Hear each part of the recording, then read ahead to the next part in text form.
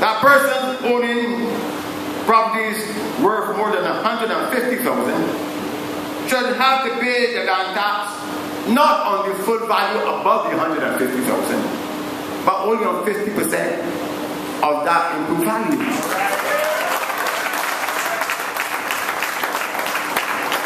It is also urgent that the energy pricing and taxation policies pursued by the DLP, which has raped the private sector and has bankrupted almost every household in Barbados, has to be reversed as a matter of urgency.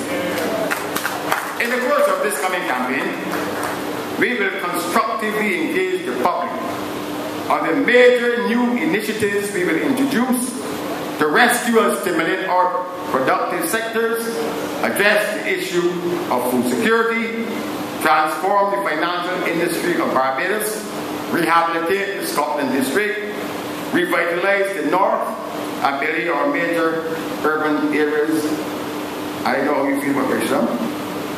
And revitalize our housing and construction industry. We will also address the need for the urgent implementation of the policies for the green economy and for the development of alternative energy, which were first set out in my budget of 2007 and for which Liz Thompson received an international award. Today, I focus on two special issues which must be pursued because of their strategic importance to the future growth and development of this country. I speak first about building an economy for the young.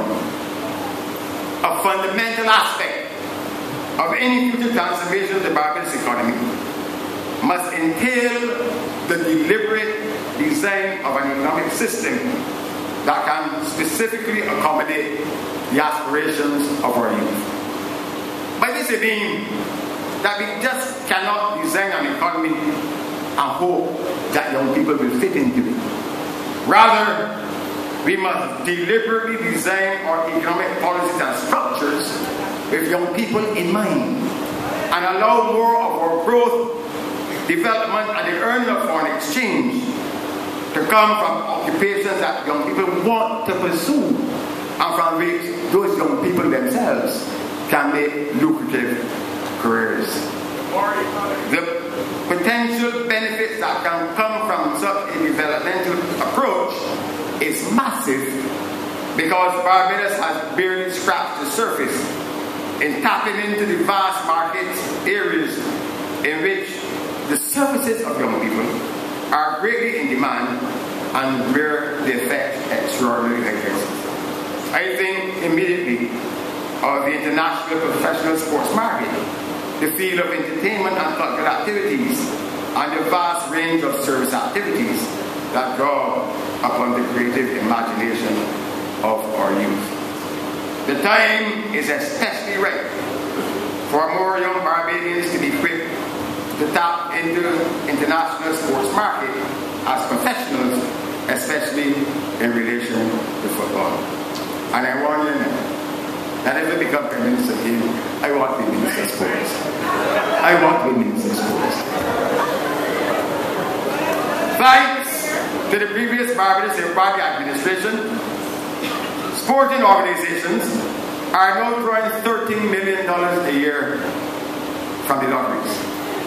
Arrangements should be made to enable them to have access to at least $25 million to begin with, so that they can give more professional contracts to data sportsmen and can support development programs to develop our young people to the stage where they can win contracts to perform as professionals in the global sports market arena. The David Thompson football competition honors the dead. We want to advance the interest of the living.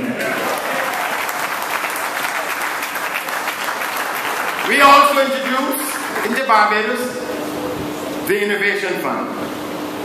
We need now to capitalize that to the extent of at least $20 million a year to begin with, and to commit to expand it as necessary to enable young people involved in economic activities such as software development, film, video, music, fashion, electronic games and appliances to have access to concessional financing to be able to enable them to follow their dreams.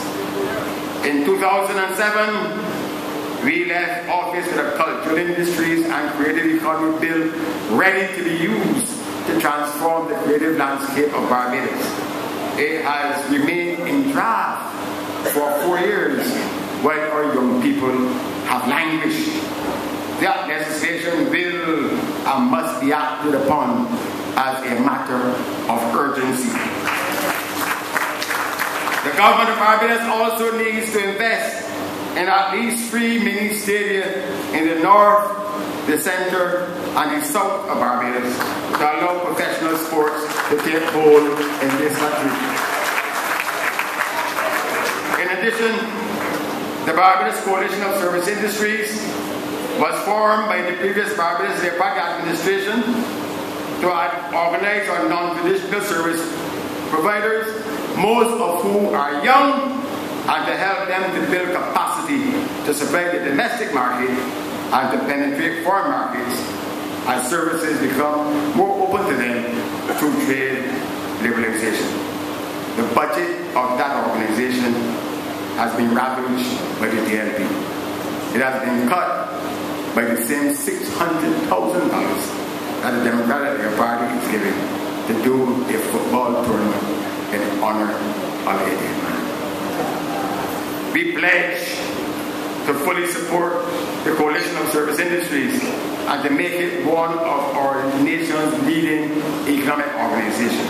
For I say to you today, our young service providers selling their services in the new evolving global economy in ways made possible by the revolution in information technology represents the best hope for a dramatic transformation of our economy, and it is an opportunity for transformation that we do not intend to miss.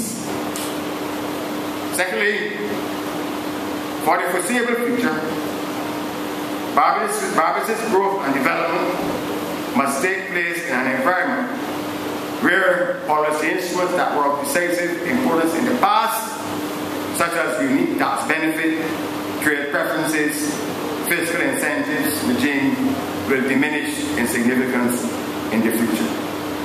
The next phase of Barbados' development must therefore be predicated on a strong strategic information communication technology platform that is truly world-class. As far back as the year 2000, Caribbean leaders recognized the shift to knowledge-based economies and committed to accelerating the use of information and communication technology for advancing the economic and social development of our region. That's what we realized recently. Our telecommunication infrastructure remains critical to Barbados' development, not just as an industry in its own right, but as a necessary pillar in the growth and development of other industries, and especially our service sector.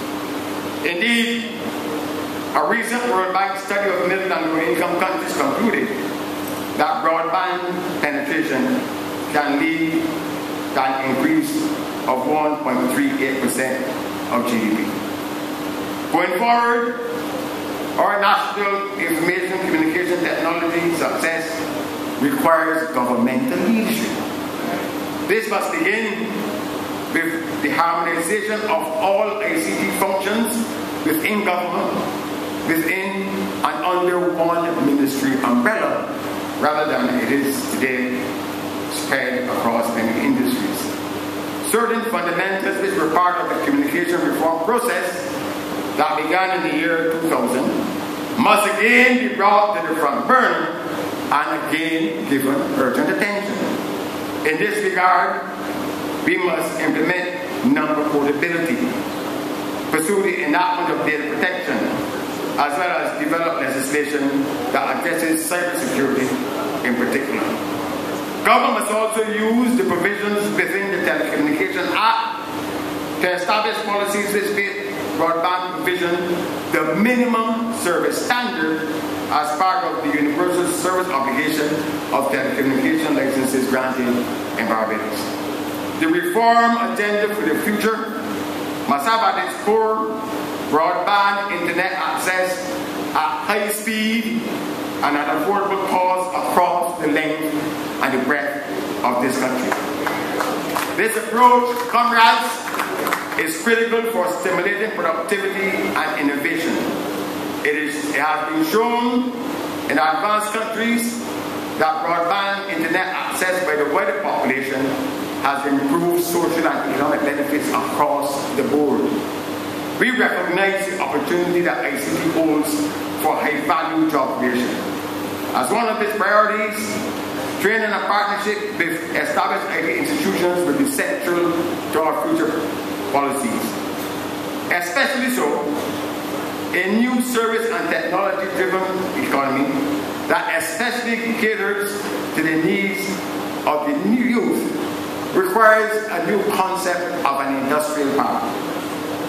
Such industrial parks in the future are ones that must facilitate centers of excellence in ICT. As such, we will not create traditional industrial parks. We will now think in terms of cyber parks that can accommodate operations such as software development, advanced research and training facilities that give opportunities for other foreign direct investments in areas such as animation, webcasting, and mobile application technologies, to name but a few. We continue to offer our support to other private sector business initiatives, and especially the efforts of the Barbados Entrepreneurship Foundation in seeking to facilitate the provision of free Wi-Fi across the length and the breadth of this country. But I say to you this morning, that is an even more critical task for your next government. The changes that have to be made to create conditions for strong growth, especially strong private sector growth, requires that some detailed attention be paid to devising new arrangements for our country's economic governance. And it is beyond dispute that in its efforts to generate growth in the economy, government, in addition to focusing on the macroeconomic policies, must also focus on the laws, the institutions, and the regulations that have an impact and indeed provide form and structure to daily economic activity by entities across the country. The challenge which the government faces must successfully resolve is that of acting on the one hand in the public interest, while at the same time acting as a facilitator of business rather than its biggest constraint. I now need to spell out to you why dealing with business facilitation may well turn out to be the matter which decides, above all else, the future of the Barbados economy. Every year, a global competitiveness report is published. And the report for 2012-2013 ranks our Barbados as 44th in relation to its overall competitiveness among our countries. This ranking, though 4th in Latin America and the Caribbean, is down 2 points from the previous year. We were 42nd year. Of concern is the fact that inefficient government bureaucracy and the lack of access to funding were identified in the survey of the private sector as the two most problematic factors for doing business in Barbados. The negative impact of poor business facilitation has already, under the DLP, dealt a cruel blow to our international business sector. According to the CEO of Invest Barbados, speaking on Down to Brass Stats on Tuesday, October 25th, a year ago, during the last 2 to 3 years, Barbados missed out on $1 billion of investment and 2,700 job opportunities in international business sector. This is not because of the global economy, He indicated that the information was based on the records which Invest Barbados keep about discussions they have with companies which had expressed interest in Barbados, and he provided details, and which had provided details of the investment and jobs that they could provide. These investments, 2,000 jobs and $1 billion in investment, did not get off the ground for reasons which included slow responses to applications for incentives and licenses, and failure by the government to amend or pass new legislation to meet the needs of the market inertia.